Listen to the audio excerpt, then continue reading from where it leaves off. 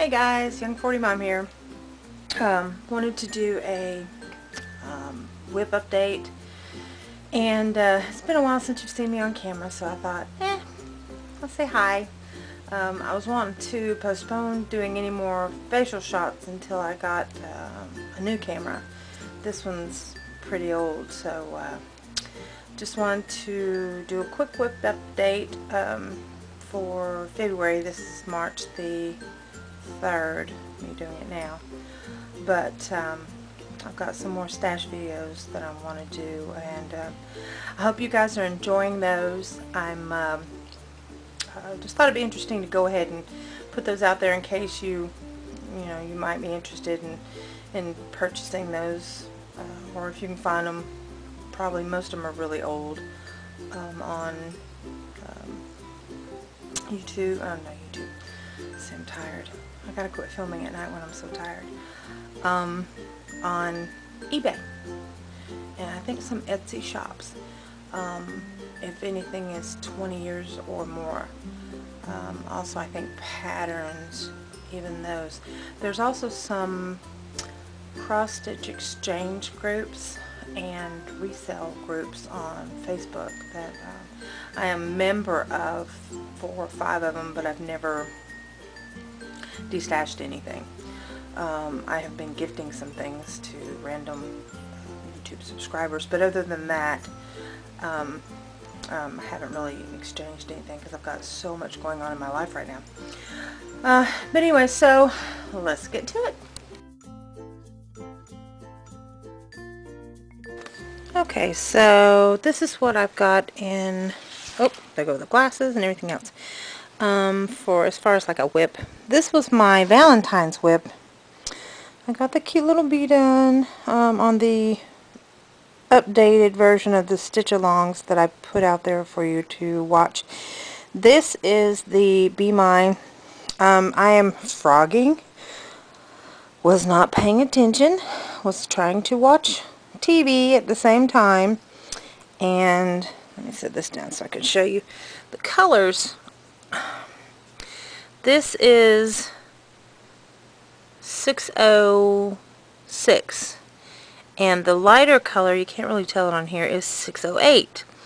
And because my eyes are so messed up, the 8 and the 6 looked a lot alike, so I did the wrong color down here. So I'm having to frog all that out. I got all this done. I got all the petals done. It makes you sick when you have to frog that much, you know.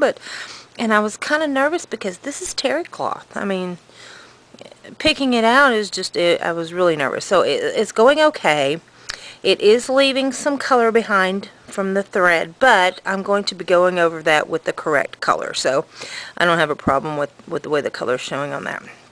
But yeah, so I'm after I frog it, I think I'm going to just put it away for a while because I'm frustrated, but that's what it's going to look like. It's going to be so cute.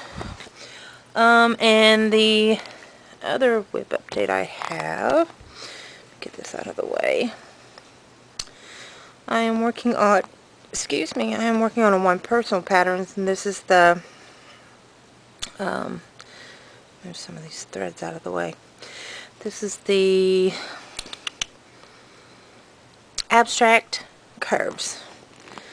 I thought it was abstract faces on this one. No. But anyway, this is an eye. And then doing all the colors. All of my sample patterns, all of my sample stitches for the patterns that I created in my Etsy shop, I'm doing them all, if you had watched any of my other videos before, I'm doing them all on 14 count. It's a light grayish blue, but it's more gray than blue. Ada. Doing these as samples, more than likely I'm going to end up doing all these as throw pillows, and then as I turn them into throw pillows, I'm going to do some finished works, and then I'll do a finished video to show you what they're going to look like. But more than likely I'll save them for the craft show next year to sell them there. But anyway, I don't grid.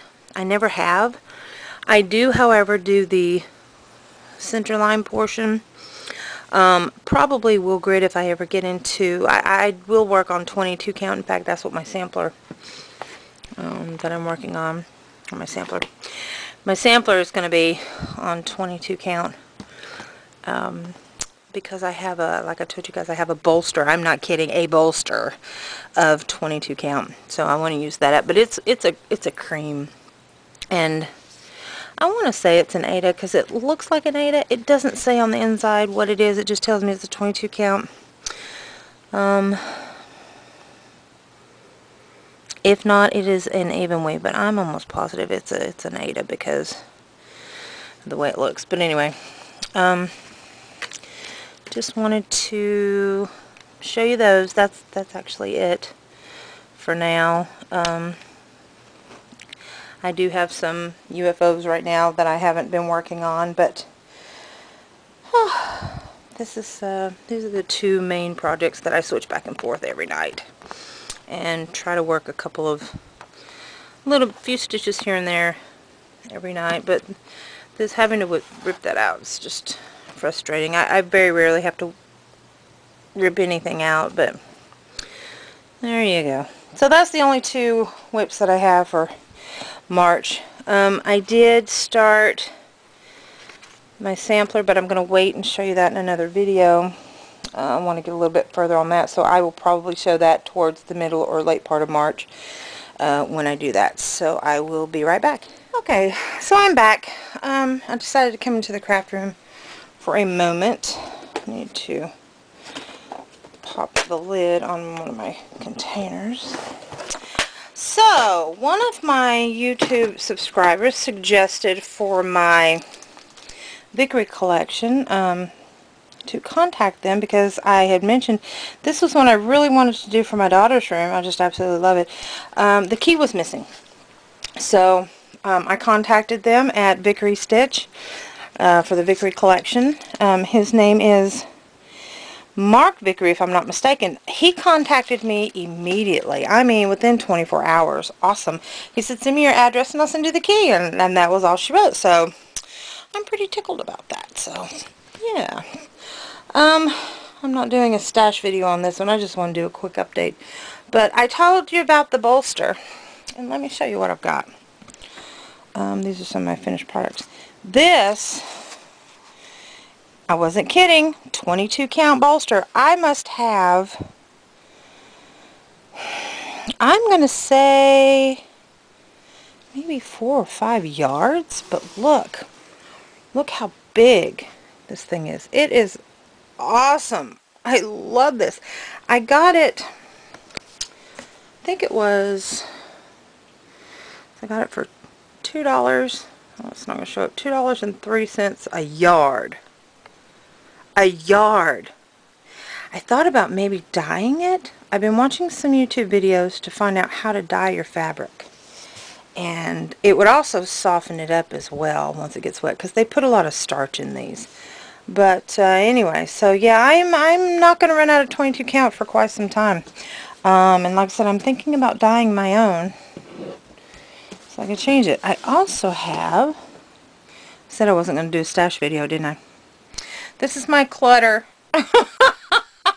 My plastic bags for my plarn, and of course you guys know that's what those paper boxes are full of, cut up pieces of plastic.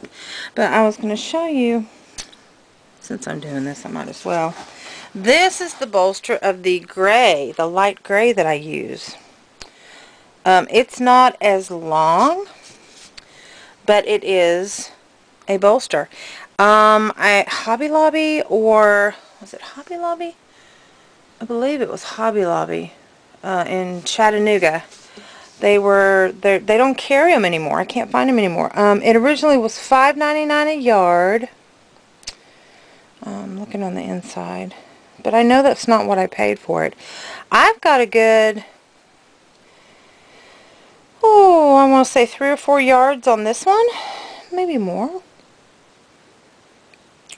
It doesn't see, it just said $5.99 a yard. It doesn't say what it is or the tags off of it. I do know it's 14 count Ada, but I'm not sure exactly what the color is. It looks like a light gray to me. Of course, now in the video, everything looks yellow because this camera's so old and the lighting's not that great. So I have that I work with. I also have, I've moved it again. I am going to work on it one day. I've moved it again. 11 count Ada. Again, got a great deal.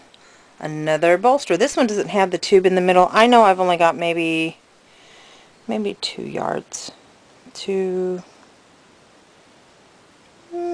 Maybe 3 yards of this. Let's see, 1, 2, 3, 4, 5. It wraps around 5.5 times. So, but this is something that, because the stitch is so big, 11 count, perfect for throw pillows or stitching on to do for upholstery. And let me show you. All you gotta do is Scotch guard it. I don't know if you can see this or not. This is some needlepoint that my great-grandmother did. She hand did these in needlepoint. And then the whole cushion is needle pointed in green. I don't know about you. I mean, I get bored with doing one color for any length of time, hence the reason why a lot of us go ahead and have separate patterns, or we do a lot of small ones, and usually have more than one project going, because sometimes you get bored with what you're doing, and you want to keep that spark. So this, I just can't even imagine doing the whole cushion. Of course, there's stains. These things are really, really old. Like I said, it was my great-grandmother's set. So she's no longer with us. Of course, she'd be, oh gosh, in her hundreds. But she did 4 of these. 4, people. Can you imagine? 4 of that all green over and over and over again. In what we call in the cross-stitch world fractionals, because it just goes in one direction. But anyway, my point was, I think this would be great for something like that if you're going to do it in a cross stitch. But again, you would Scotch guard it to protect it. So yeah, 4 of those. She did those. I hate having, I don't want to, I've got all the materials to reupholster the chairs, but I don't want to get rid of what she did, because I mean, that's an heirloom, and I don't have many of those. That's what one of these chairs are. It's an old mahogany.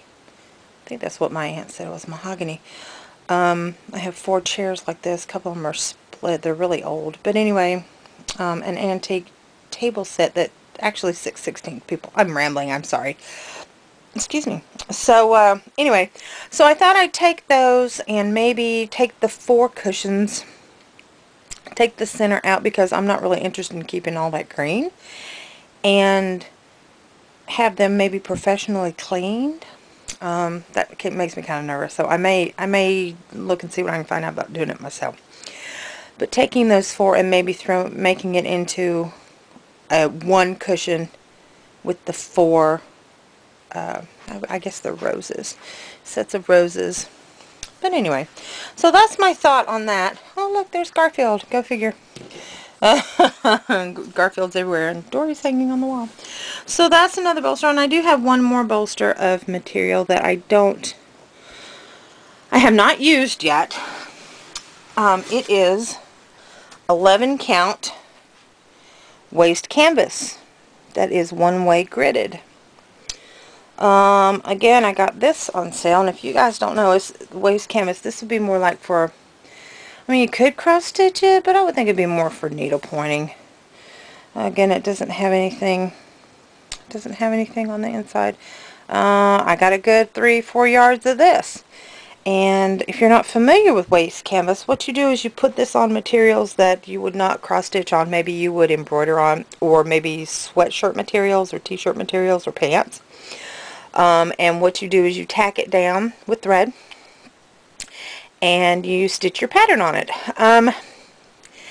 I think this is maybe 7 count. It looks really too big for 11, but I'm thinking it's 7 count. I've never used it. And then what you do is, once you stitch your project on your shirt, your sweatshirt, your pants, whatever you're going to stitch it on, material, you wet it, and then you take a pair of tweezers and you cut around and you pull the threads out, and then whatever your stitched work is stays on the fabric that was behind this.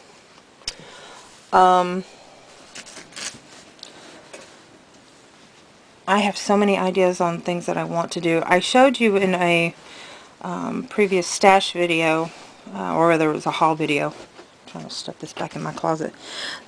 Stash video, haul video, whatever it was. I think it was the haul video. Where I had gotten some DMC soluble waste canvas. And on that, the canvas just disappears. Like, I'm thinking it's made, the way it feels, it's made of like a silicone or a gel. But anyway, just wanted to show you that to make you sick. Oh, look, there's Humpty Dumpty. He has no eyes. We have to put eyes on Humpty because I didn't like the eyes that I made on him. I do like his nose. It's kind of cute. Believe it or not, the camera's not showing it justice. This is a real pretty purple. But anyway. Turning around. Ooh, don't get seasick. Sorry. Alright, so that's it. Bright light glare. And just a little bit of ranting. I wasn't going to do any kind of stash showing, but just to give you guys an idea of what my the bolsters that I keep talking about having and using up, that's what that is. So I have 4 of them. 3 of them I'm using, 1 I've never used. I got really lucky when I found those, and I'm taking advantage of it. Now I also have, which I'll show in another haul video another time. I don't want to bore you all now. I have a tub, and I've showed that before, pointed out the tub, but I've never actually opened the tub and showed you what's in it, of mugs and coasters and tea-tip towels and fingertip towels and bibs and a stack of fabric. I was big on 14 count when I first started back in 1978. I want to say it was 78. I was 11. So, and the first thing I ever did cross stitch wise was a little cross, and we put batting behind it and glued it down onto the top of a mason jar lid and put ribbon and lace and filled it up with little candies, and I was hooked ever since. So that's what got me hooked on cross stitch, because I just thought it was the coolest thing. And then I started making stuffed pigs. It has nothing to do with cross stitch. It has to do with pantyhose. You older people might know what I'm talking about. We made pork and beans. We made little piggies on a fence, and I'm thinking I might do something like that. I have never seen it on YouTube, but I'm thinking I might, hopefully when I get my new setup done, show you how to do that. That was a lot of fun. And being from the South, you get a stuffed mason jar with these little piggy butts and faces in it, and it says pork and beans, and there's dried pinto beans inside. It's just the cutest little gift, especially if it's labeled right. So I'm thinking we did that in like the early 80s, late 70s, so I'm thinking I might do something like that again. I still have my original pattern book on how to do that. So my goal is to do one craft fair this year, my first craft fair. Last year I opened my Etsy shop, and it just as a hobby, and it's been a lot of fun to do that one.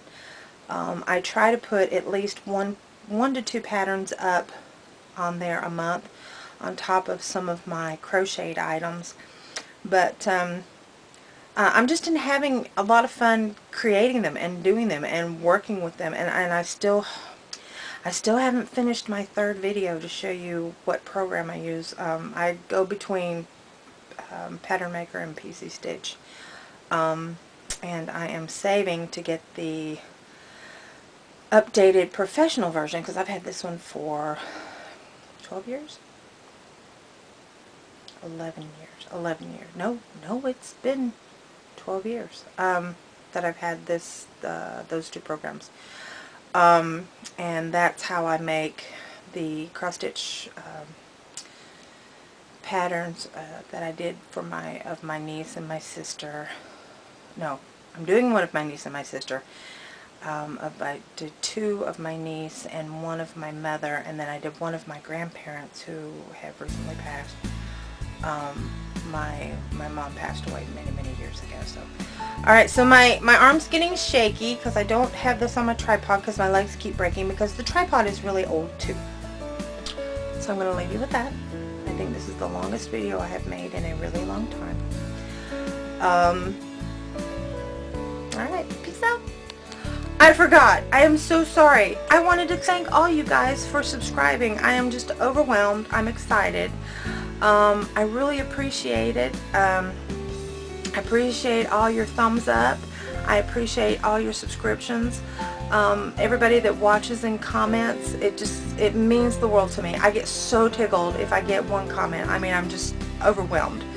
And you guys just mean everything to me. It's like family, like extended across the world family. I listen to all the accents, and it's just, I had to throw this in here. So I just want to say thank you for subscribing, watching, commenting, thumbs up, keeping in touch. It's just between that and Facebook, and I finally did Instagram, and I haven't got any pictures up because I've got a really old camera, and I'm kind of podunk. And if you don't know what that is, I apologize, and maybe one day I can explain it. But anyway, I'm not literally podunk, because anyway, I'm tired. So good night, peace out, I love you guys, bye.